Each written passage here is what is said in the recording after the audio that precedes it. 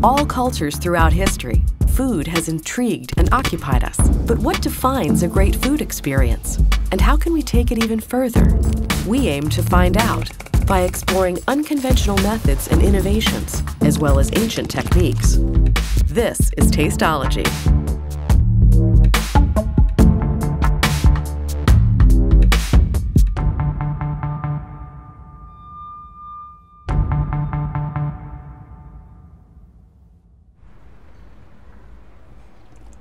We all have this tendency to sort of think we can tell just what the food tastes like. I can ignore the weight of the cutlery in my hand. I can ignore the colour of the plate. We'll put some different music on, but it's not affecting my taste perception. We all think we can do that. A restaurant critic, chef, psychologist, or regular diner alike. And yet the result after result after result says, no, these things do matter. They do influence our experience. You cannot ignore them. What expectation do we get from just looking at a plate? And what impact do shapes, textures, and colors have on our perception of a meal? Our other four senses play a much larger role in how we experience taste than most of us think. Chef Jacques Lamerde has had an anonymous Instagram account with over 100,000 followers. Every week, Jacques posts pictures showing plate creations that look like they came straight out of a tasting menu. But in reality, all the ingredients came from the nearest gas station. Speculations about Jacques' real identity have been raging among food critics, chefs, and followers, but not a single one of them has gotten it right.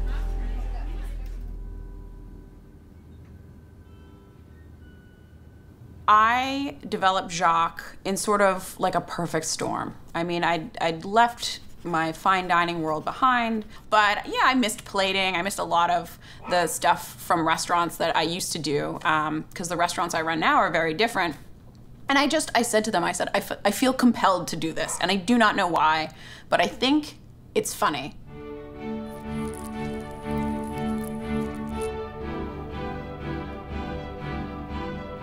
Generic banana gas station muffin concasse, Smucker's chocolate toppin', butterscotch snack pack crema, honey Teddy Grahams earth, and yellow Fruit Loops garnish.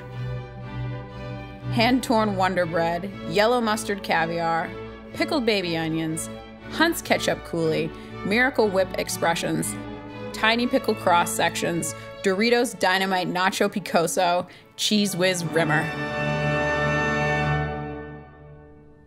For me, I've always taken a great amount of joy in making fun of myself. So I really am making fun of chef culture. I'm making fun of the idea that, you know, the techniques are driving the food instead of the food driving the techniques.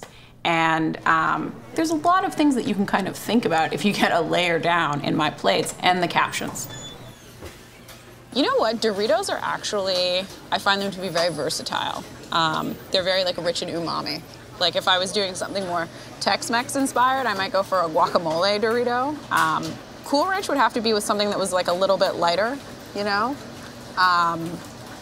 Because their flavor it's so soigné and yet so subtle.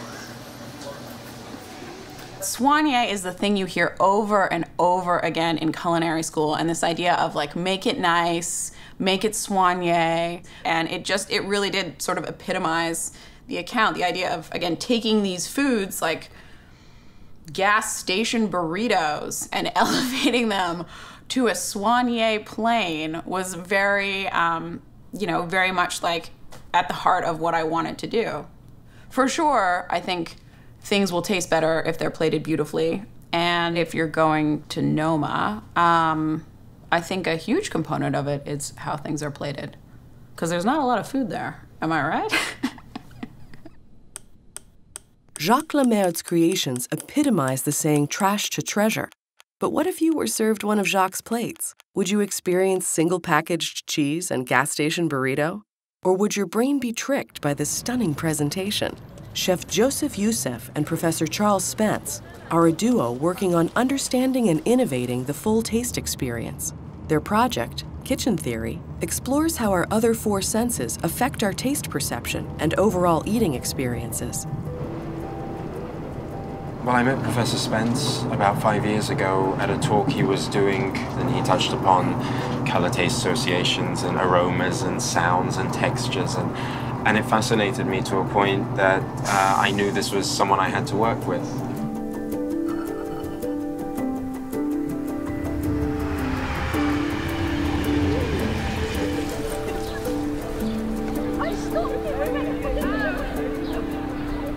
Professor. How are you? Good, good, good, thank you. Very good. I'm a gastrophysicist, which means that I'm interested in systematically studying in the associations, surprising associations between the senses. So what's great about working with chefs like Joseph is if you can talk to him and if you can convince him of some idea, something you just found out about the way things are plated or should be plated, he'll go away, it'll be on the menu next week or next month, and you'd have real diners paying real money for what is hopefully great tasting food that has the benefits of the neuroscience in it. What do I need to be looking at on a rectangular plate? What angles, when it's facing the guest, do they need to be seeing? So we've been very interested in the orientation. If you've got a dish that has something with a dominant line in it, in fact, people really don't like it when the food points towards them in some way. People prefer an oblique line, and in particular, they prefer a line that kind of ascends to the right.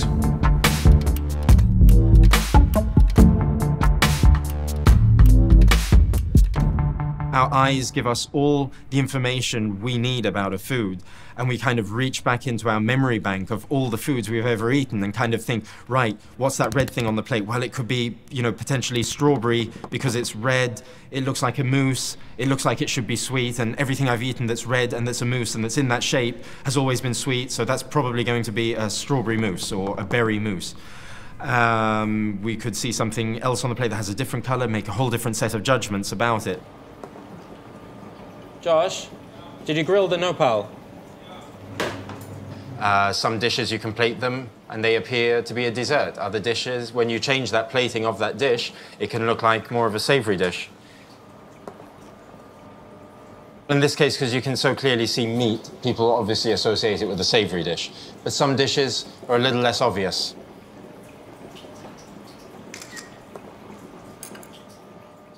People associate colours with tastes.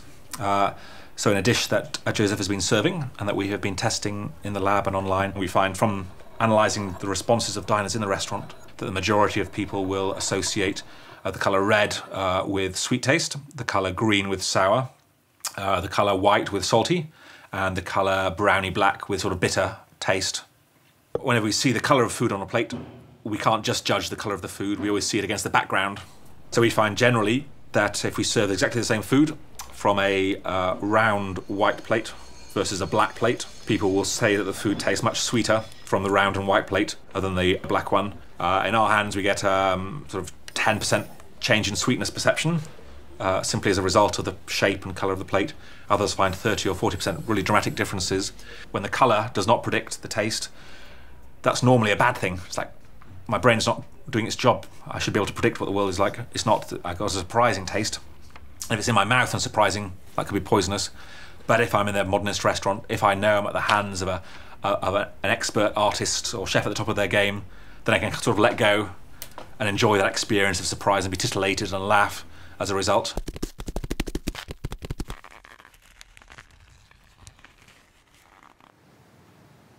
So this is some ham. It's actually a ham steak. I was very intrigued by it at the grocery store. And I like the idea always of making like tartars and things out of cuts of meat that aren't particularly good. Because again, it's all this knife work and all these, different aspects go into it. You are just taking something, again, that's a commodity, and you're putting all this effort into it and making it look good. But at the end of the day, it's like some ham I got from a gas station. But I love texture. Like, I've always been a big texture girl. So when I'm building a Jacques plate, I am always thinking about that. I'm like, how would this translate into the real world? It's like math. And you always need to have on the plate something creamy. You need to have something crunchy. You need to have something kind of spongy. And you add up all the components together, and that's how you get, in my mind, a complete dish. So this is a tartare, right? And so with a tartare, you want a meat, you want an egg, you want something pickly, you want something crunchy, you want something salty. And in this case, because it's a ham tartare, I wanted something a little bit cheesy. So all of the flavor components are there. It's just perhaps not what you would expect. And that's kind of my vibe, I guess. But yeah, I think it's done. Ham tartare, guys. I'm gonna take a picture of this one if that's cool.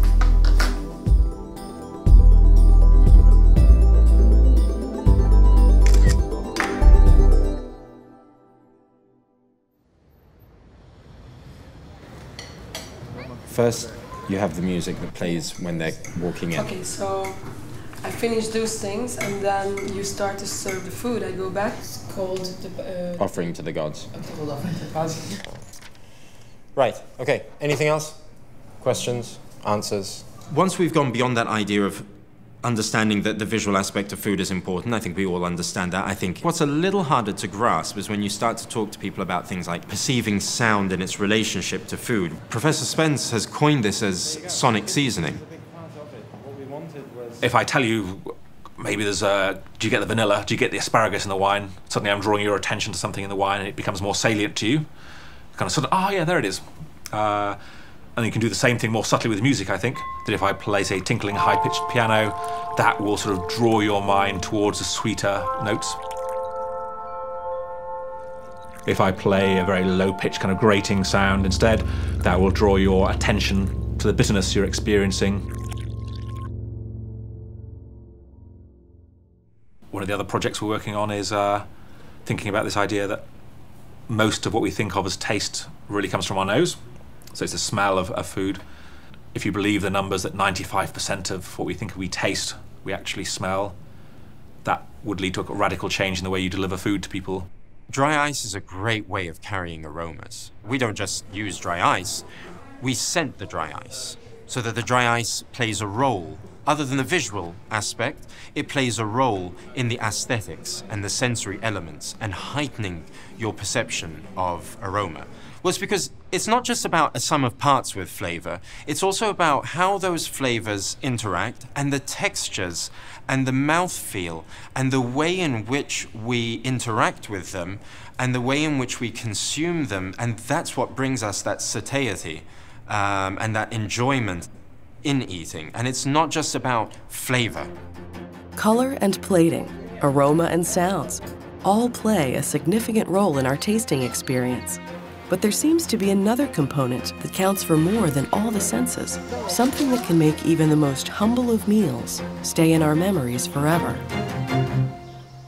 I think when I look back at my best food memories, I think that what's striking about them is, you know, how personal they were. And it's just when you go out to eat, or when you go over to someone else's house to eat, or even if you're just like having kind of a humble dinner at home, like the food that you're eating and who you're with and where you are, it all is part of a much bigger thing. There's that emotion and the idea of you're experiencing something that is a little bit magical. My best food memory ever. God. Oh, God. Ooh, God, that's very hard to say. No, I remember many meals. I remember when Pierre Gagnère got an honoris causa degree in Belgium. And he was so moved that he made a dinner that I can still... My favourite meal is the one I have the winter solstice every year, and we shoot a deer in the small farm in Sussex. Just before I went to university. It's probably the most memorable one that I had, and it was around the time when I'd just been accepted into university. And I remember having dinner with my mother here in London. I think I had a steak, and I know I had red wine.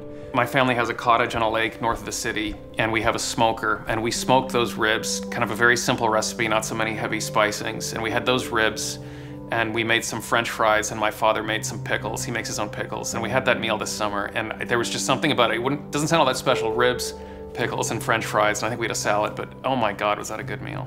The thing I remember with more pleasure is escaping from my grandmother and running through the coffee trees and eating the cherry of the coffee before it's picked. For me, that's a flavor I can't forget. Cooking is first love. Imagine that I make a dish for you. Technically, it's a success. From the art point of view, it's all right.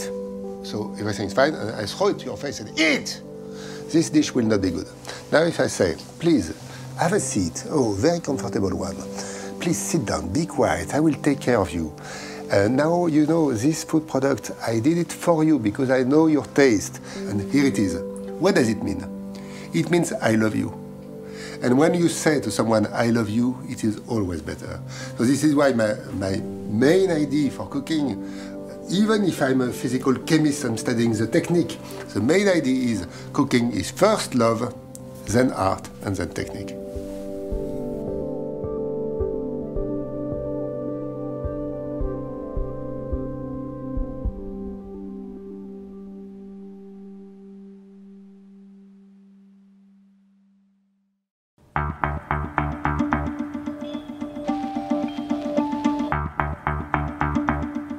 It's not just the ingredients that decide how we ultimately perceive our food. Texture and colour are also critical components, with the visual aspect of eating making up as much as 28% of our combined taste experience.